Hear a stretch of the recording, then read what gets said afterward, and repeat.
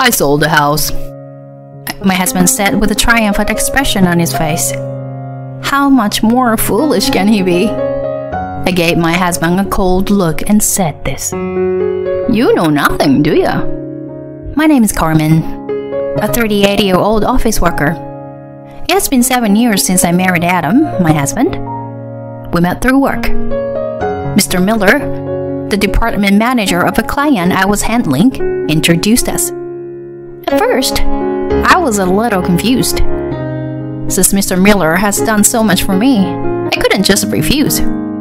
But I also had concerns about being introduced to someone strange. Anyway, I decided to meet him. Then, one day after work, we had dinner at a nice restaurant with Mr. Miller and the man he introduced. As I nervously entered the restaurant, I saw Mr. Miller and a very refreshing man. Honestly, I fell in love with him at first sight. "Nice to meet you. I'm Adam. Thanks for coming today." "Nice to meet you too. I'm Carmen." "Sorry, this guy's too serious and a bit rigid. But he's a good guy. I thought he could be a perfect match for you, Carmen." After Mr. Miller introduced him to me, we had various conversations. It seemed that we both had a good impression of each other, and we exchanged our numbers. We also made plans to meet again, just the two of us. Soon after, he asked me out on a date, and we officially started dating. Adam was a fun and eloquent person when we were alone together. I remember thinking that we could have a great time together in the future. Even Mr. Miller, the matchmaker, was happy about our relationship. From there, we continued our relationship, and 3 years passed in the blink of an eye. And finally, he proposed to me. That's how we got married. I was glad that I could give good news to Mr. Miller, who treats us like his own children. After that, we went to visit each other's parents and had formal meetings between the families, and we started preparing for the wedding. The wedding was just as we had imagined. It was wonderful. We were very satisfied. And so, our newlywed life as husband and wife began. It was just amazing, and I felt happy every day. Since we both had jobs, we had limited time to relax on weekdays. But we made up for it by going out together on weekends, watching movies at home, and creating quality time as a couple. Since my husband is not good at housework, I mainly handle the cooking. Sometimes it can be a burden, but when I see my husband enjoying my cooking, I feel like making more for him. In the meantime, my husband got promoted to manager. His salary increased significantly, and he was filled with motivation. I also worked hard and achieved results, not to be outdone by my husband. It's a good state to be able to focus on our jobs. And with higher income, we had more money to spend. So we went on trips during holidays and had fulfilling weekends. In this way, time flew by, and 5 years had passed since we got married. One day, my husband came up with a proposal. "Should we buy a new house? Our incomes are high and we have decent savings. Our current house is a bit small, and it's a good opportunity to think about the future." I agreed with my husband, and we decided to buy a house together. We visited the real estate agency several times and searched for our ideal house. After a few months, we found a house that perfectly matched our criteria. We moved in right away and started our life in the new house. It's very comfortable. The house had more rooms and a great location, so it was relatively expensive, but we considered it a long-term investment. I believe that decision was a good one. When the house is comfortable, it helps balance our lives. We were able to focus more on our jobs than before. Before I knew it, I got promoted in my company, and my income increased even more. Time flew by, and although we were still leading a relatively happy life, there was one problem. We were having difficulty having children. We started trying to conceive shortly after getting married, so we were starting to feel a sense of urgency. Due to the influence of this issue, the communication between us as a couple started to decline slowly. Lately, my husband's been coming home later, and we rarely have meals together. I believe it's important to share meals together, but it seems like my husband doesn't understand that. Frustrated by these days, I couldn't help but complain to my husband. Hey, can we make more time for each other as a couple? I'm not saying you shouldn't go out for drinks, but we hardly spend any time together anymore. Then he said, I go out for drinks for work reasons. I work hard to please my boss, take care of my team members, and advance in my career. It's all to pay off the mortgage for this house, you know? Instead of saying such pointless things, why don't you try increasing your income? But I was surprised and disappointed by my husband's cold words. I simply expressed my desire to have more time together as a couple. Why did it have to escalate to such hurtful comments? At that moment, I felt a little disappointed with my husband. Since then, I realized there was a gap in our feelings as a couple. From then on, our conversations decreased even further. He leaves for work early in the morning, comes back late at night. He has to work on Saturdays, and sometimes he goes out for drinks with friends. He only stays home on Sundays, but mostly sleeps until noon.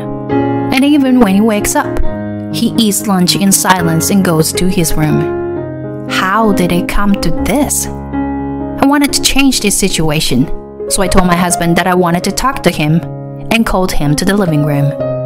What the hell? Can't you let me have Sunday off? I don't think we should be in this state. Why are you bringing this up all of a sudden? Don't you think we're unhappy as a couple? This is just a roommate situation. I want us to have proper conversations like we used to. Adam, what's on your mind? Oh, well, you know. By expressing my desperate feelings, my husband started to take it more seriously. Looking back on my behavior, I might have neglected our relationship as a couple. I'm sorry, but please understand that I've been working hard for us. It's been quite a pressure. Yeah, I understand. I also understand that you go out for work-related reasons. Right. Well, that's good. We'll do better. By having an honest conversation, we were able to resolve the Cold War situation a little. From then on, our conversations increased, and we started having meals together at home even on weekdays. Your cooking is delicious, Carmen. Thanks, I'm glad.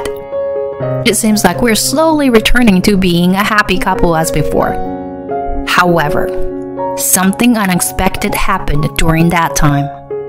Huh? Leukemia? I was diagnosed with leukemia at the hospital. I was completely stunned by this unforeseen situation. According to the doctor, I would need about 6 months to a year of treatment.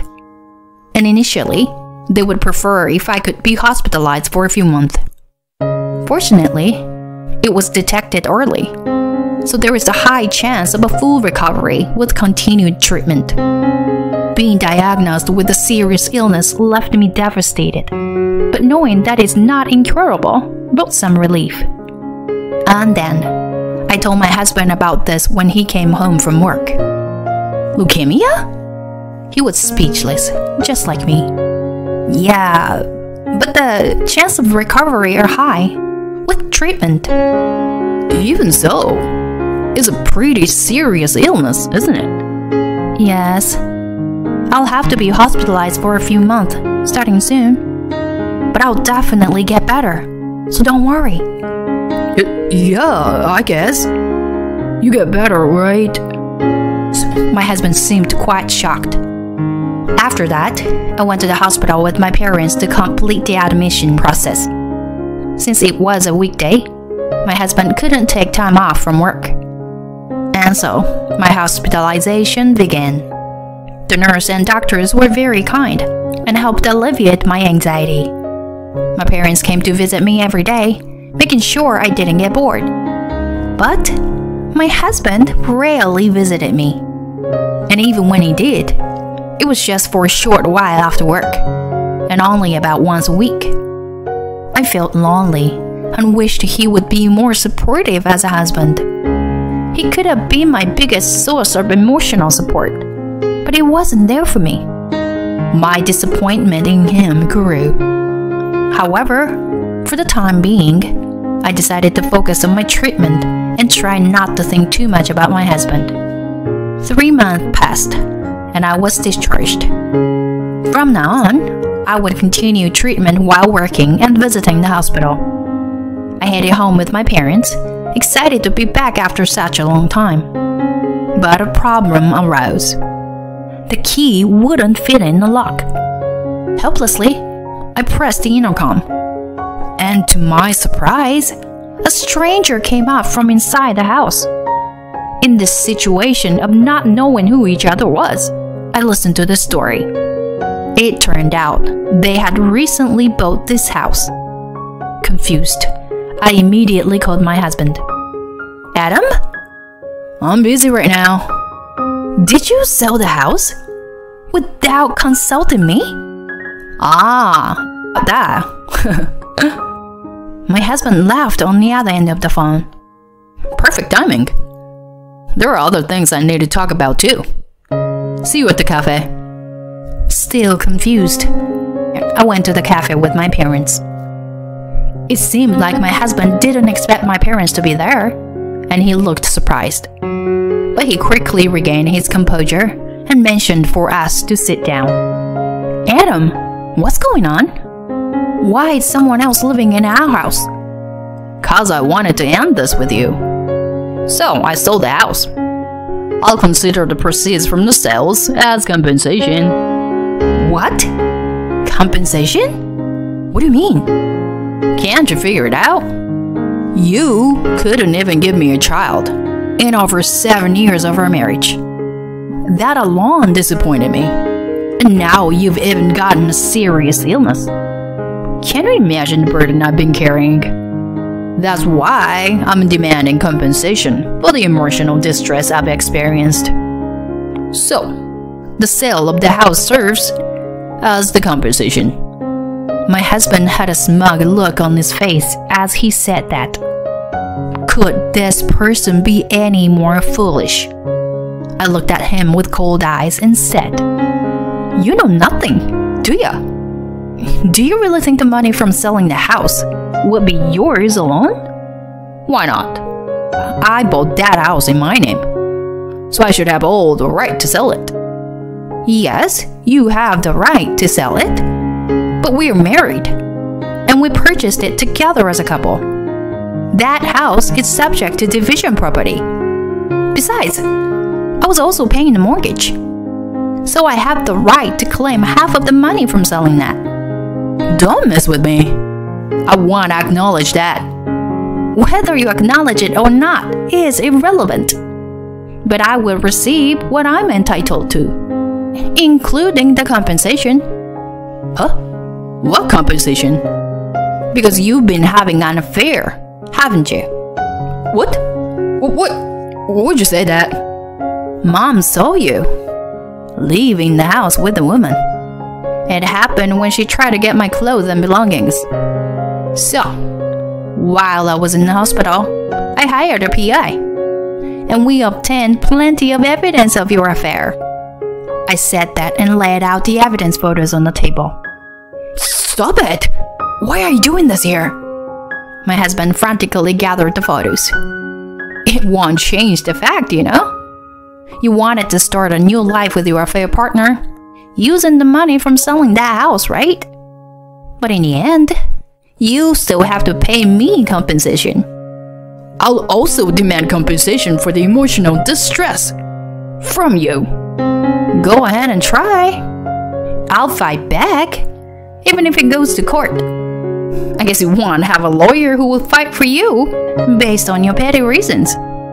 And if you have to pay legal fees, it will likely end up in a negative balance, even if you receive compensation. I had already thought I couldn't live with you anymore. So it saved me trouble that you sold it first. Oh, it seems like you also disposed of my belongings without permission. As for that, yeah, I suppose I should consult the police. Oh, wait a minute. I get it. Alright. Just please, spare me.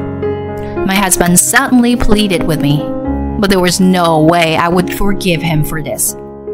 Before long, we each proceeded with the divorce process. When I reported the details of the divorce to Mr. Miller, he was outraged. Mr. Miller repeatedly apologized to me, even though he had done nothing wrong. Actually, at that time, Mr. Miller had been promoted and was in the position of executive director.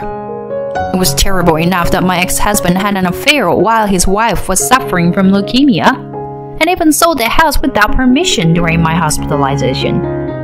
Perhaps due to his preoccupation with his mistress, my ex-husband's work attitude had become sloppy, and he became subject to demotion. His salary plummeted, and his career advancement came to a halt. Of course, my ex-husband, who suddenly became poor, was abandoned by his affair partner as well. It was all karma for his actions. I hope he experiences it fully. On the other hand, I returned to my parents' house and balanced work and treatment with their support. The treatment was progressing well, and the doctor told me that the chance of a full recovery were increasing. I intend to continue working and striving for complete recovery.